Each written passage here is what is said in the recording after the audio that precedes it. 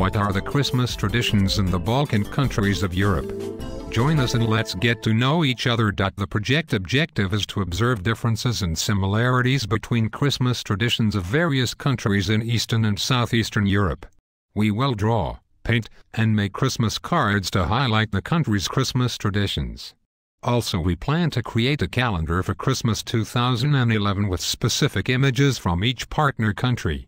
We will make a concert of traditional carols in every country. And don't forget, we will organize a virtual exhibition with images of Christmas. Come on, don't hesitate, join us.